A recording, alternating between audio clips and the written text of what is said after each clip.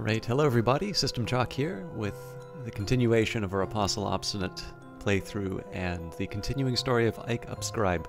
I did want to take a second and say thank you to everybody who's left the kind messages, even if they're about things that maybe you'd like to see me do in the future rather than this game. I read them and I actually really appreciate that people are getting in touch. If I don't always follow up immediately on what people ask, it's definitely not that I'm ignoring them. I do actually find this stuff helpful even if I wind up taking it in a different direction. And in fact, it's one of the reasons why I originally came to Cultist Simulator, which was trying to try new things. But let's not delay too much longer because we are dying. We've got our Forlorn Blood. Now, it's a Season of Suspicion coming up in 5 seconds, so I'm still going to have to hold on. I believe I'm already healing. I had to spend money on that, but of course we're already short on cash. What I would maybe want to try is to use my Hardened Physique to generate a Vitality. I think between the healing now and... so we've already got a Sickness token. So I think I'm going to be able to get at least one job at the worksite. But one other thing that I can try and do to sort of make things a little bit more likely for me to survive this and generate some extra vitality is that if I have a choice of sending off a disciple or anybody in my cult, anybody with a heart aspect would be ideal. If I'm painting something, I would want to use something that's got heart. And likewise, if it comes to, say, you know, if I want to talk about lore to try and bring somebody into the cult, similar idea. I would want to use the heart lore. In fact, I'll do that right now. Speak of esoteric matters, talking publicly about the invisible arts will attract attention. Perhaps that's what I want. Now, as far as studying is concerned, there's a couple of things that I can do. I can keep trying to work at Glover and Glover, but that's not going to generate any vitality. I could do fresh air and exercises, long walks kill the cobwebs, but that would take up the health for the work slot. So I don't remember how long it takes. I believe it is a full minute, and so I'm not sure that that's really worth generating the vitality for. So I am going to continue to read my tomes, and as far as exploration is concerned, I don't believe I have any heart disciples yet.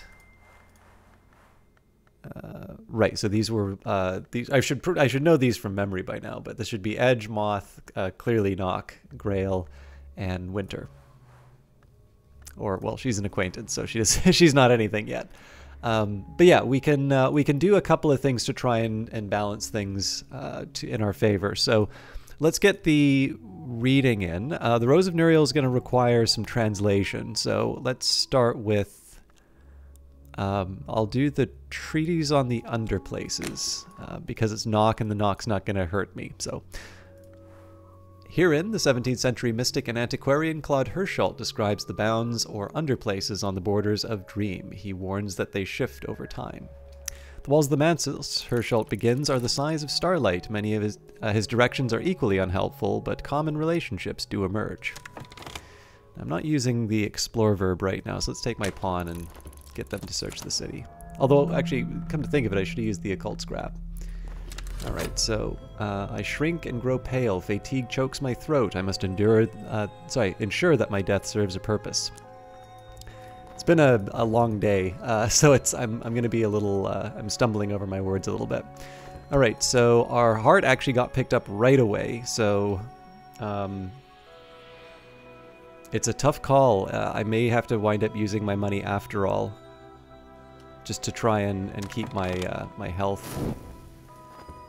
It could actually be that me, failing to use the blood that I was given, that could be the thing that ends this playthrough, but I'm going to hold on with my fingernails. So let's send I'm actually going to do the occult scrap here. Seek out the secret places of the city. There are places in the city where I can find extraordinary things if I can sift the clues out of history and rumor. So let's also think about money. So in 23 seconds I'm going to get paid. I will take... Yeah, so I think probably one of the funds for healing. I think at this point every priority needs to be on on fixing myself. So because we are too many, our enemy is vigilant. We've sent too many watchers. If we send more than 2, all will fail. Oh, I wasn't, I clearly wasn't paying attention there. Okay, there's the... It's just all bad news for me. We've got our notoriety picked up right away too, so we're gonna have to deal with some evidence likely. The clerks file out in silence. I am free for now. So the question is, do I want to wait 8 seconds for the opportunity to work the job, or do I want to get the 8 seconds towards money? You know what? Difference of 8 seconds is not that big. Because it's about 5 seconds that I shave off for having a hardened physique, I believe. So I will go back to G&G as much as it pains me to do so. Okay, so Eldridge is back. Valsine... Oh, it's Valsine's Forge. What am I doing? And Slee is Lantern? Right. So we'll put him off to the side. Okay. So no heart followers to send after, after the long.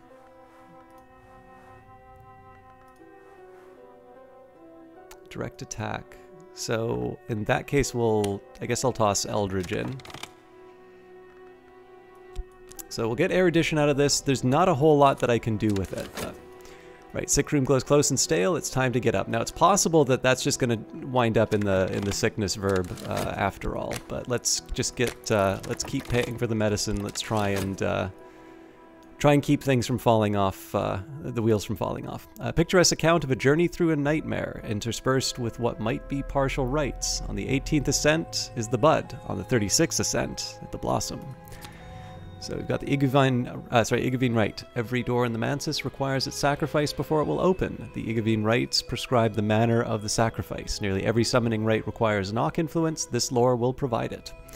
So again, there's not a whole lot for me to do with a lot of this lore right now. Eventually I'll wind up, I will wind up sort of getting my, I'll wind up sort of using this one in particular in a lot of summoning rites. That will start helping me with things like the Weary Detective and whatnot. But again, my priority right now is just to make sure that I have enough health to, you know, to weather the storm. So in the meantime, let's do, I don't know, Wayne Scott Histories. Subtitled Stories from Behind the Walls, a miscellany of non-traditional histories compiled by William Gore, including battles not generally acknowledged and countries which appear on no map, told in a playful, apparently fictional manner. Gore does not mention the Mansis directly, but constant coy metaphorical references to ascending the staircase of years, to the doors of sleep, and to the blue light of dawn suggest that he had commerce with the unseen world. I'm just gonna take a quick sip of... All right. So we knew that the Season of Dread was coming up. I mean, that's just going to have to be something that I live with. Dark days, I must be careful not to let doubts creep in. Dread may provoke full-fledged despair. Now, I don't think we have anything that'll be generating despair, so that's a small, kind of a small saving grace. I am curious, though, about how I can get off this terrible treadmill of sickness and...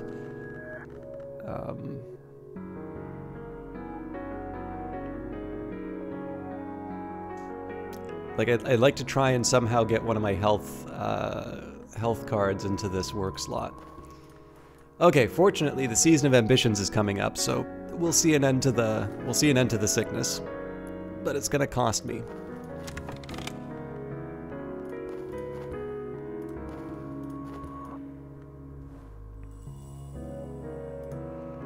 I know this is probably a little bit slower than how I normally take this, but this is a fairly fragile one. The Apostle Victories, for those of you who are maybe a little unfamiliar with it, I know we said this at the start, but the Apostle runs are sort of the new game plus for Cultist Simulator. So you can only get them if you've completed a normal ascent, and for a while this was probably the most difficult of the legacies. I think some people tend to find Exile also very difficult. So I suppose there might be a little bit of debate as to which one is the, you know, the hardcore option, but The Apostle Obsonate is fun, but it's its own challenge, and I haven't done myself any favors with the Forlorn Blood, so it's genuinely very possible for me to lose on this, and that's why I'm trying to be a little more cautious on my next few steps. The nightmare's almost over, though. There are places in the city where I can find extraordinary things, if I can sift the clues out of history and rumor. Again, this is the occult scrap. Secret histories are layered beneath the one that we know, like notes in a rare wine. This is a detail from one of those histories. Okay, so in 24 seconds I will be able to pay the rent. In 30 seconds I will have some health back. So we don't have any immediate threats that will turn it into a game over, but that's going to change pretty quickly. Okay, a menacing feint. Our enemy sends agents to threaten and dismay us. A heart or grail follower, the stronger the better, might be able to defend against this action. Oh, did I not upgrade Saliba? Wow! Oh, that's a blunder and a half.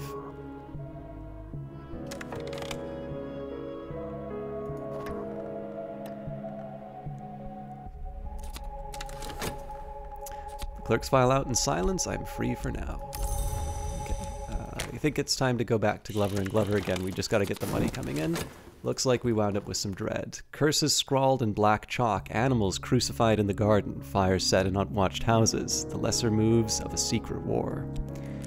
Okay, so they certainly knew what to come after me for. We were 15 seconds away from being free from the danger of the dread. I'm not going to be able to spend money on my affliction because I'm going to need that for the rent. Ah. This is what I was hoping for. The course of the heart. Whenever the principle of the heart is implicated, I may gain vitality. Alright.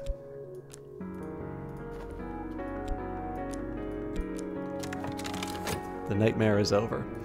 We can learn from each other. This is a patron. There's my waking chant, and we have Madame Bichet. Miss Olympie Bichet edits the Carisham Review, which publishes material too ghastly or thrilling for other literary magazines. She could use your assistance. Now, I don't know if I have any. Yep, there we are. Dr. Adim and Sulachana are beside each other. I think... You know what? This is kind of solving a problem that doesn't exist anymore, but I think the time has come for us to put Saliba into the higher ranks. So of course, under normal circumstances, I would have used the dread and the ritual, but there's the collaboration. So Saliba understands blood. He does not yet understand birth. My follower will kneel as a novice and rise as an initiate. I will administer the necessary oaths myself.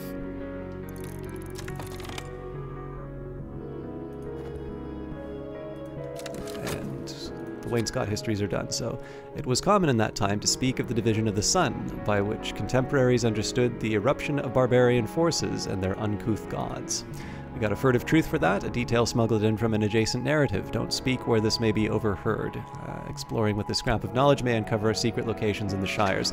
Now, St. Agnes Hospital is not the last location in the capital, so I should be going back into the woods when I can. Of course, we've got a few other pressing matters at the moment, so I'm not going to be working on that right away. Let's do Traveling at Night. This, I believe, is a moth book, so Forge isn't going to generate anything that will hurt my dread. We've got Traveling at Night, Volume 3, The Annotated Dream Journals of Christopher Elopoli, sometimes called the only readable occultist. Literate, entertaining, bewildering. This is the third volume. Elopoli's disquisitions on fire and the unburnt god are interrupted by passages of distractedly erotic poetry addressed to Baldamera. Some of you may know who Baldamera is. If you do, you can either keep that to yourself or you can mention it inside of chat, but one thing that might be a little fun to do, and again, this is going to probably come off as a very lame attempt at engagement, but if you are interested, it is neat to see what some people's guesses are. So it's YouTube, so I'm sure some people will... I understand the tendency to like want to, you know, if you know something, you want everyone to know that you know it. But especially if you haven't run into the lore of these different things, if you can figure out, we'll maybe leave a few little breadcrumbs for some of you who haven't noticed little things. You do meet Baldamera in this, but I don't believe we have met that individual in this playthrough. And again, sometimes it's a question of just reading the lore a little bit carefully. All right, a courier has arrived from our delight with a single vial of their most holy blood. So, our delight, Paul Samuelson, our fountain, our joy, who rests in exile until the greatest of feasts, the vitulation. So, let's not make the same mistake we made last time. We take the forlorn blood. I have a disease, my blood is wrong, my bones are sick, I'll die, but perhaps I can preserve myself long enough with the holy blood of our delight. So we take our delightful blood, the dream of the end. I consume the little vial of blood, lie back, close my eyes. Tomorrow I will be stronger. 10 seconds, and then we take the older of the two afflictions. We'll have our heart by then. I'm certain that my adversary has lodged a copy of their notes elsewhere, with their solicitor, with their superior, or even with a contact in the press. This is troubling. So, our current nemesis, the weary detective, this gentleman, which would much rather be left alone with his pipe and his illustrated London news. But no, apparently some conjurer of abominations has to be hunted down like a mad dog, and apparently no one else can find the time.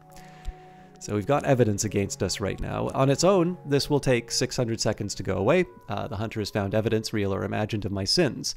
Now, we can get by until this becomes damning evidence, at which point we will be brought to trial on it.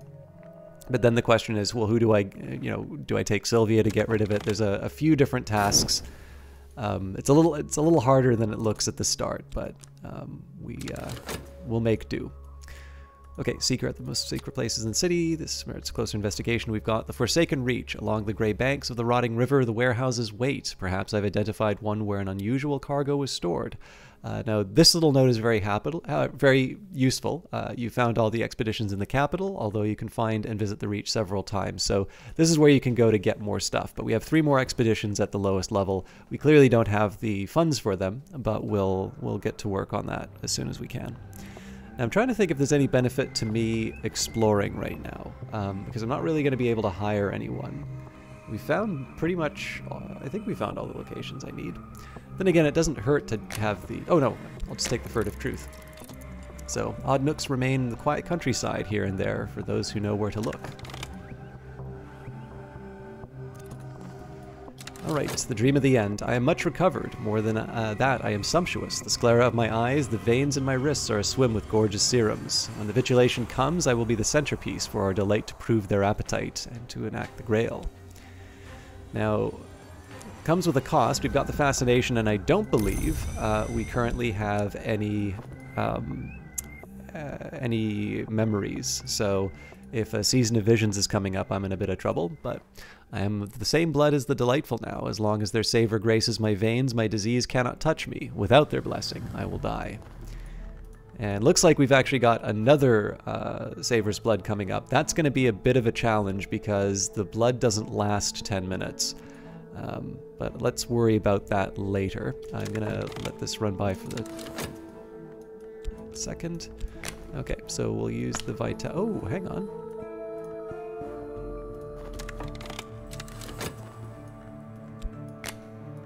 There we go. All I need now is time. So we still have about a little under 3 minutes to get rid of this affliction. I might just have to spend the money, but I'm going to start digesting all of the issues as far as the sickness is concerned, and we'll I don't know. We'll do the best. Do the best with what we've got. I think at this point, though, it's going to be a matter of jumping between Glover and Glovered and the Hardened Physique.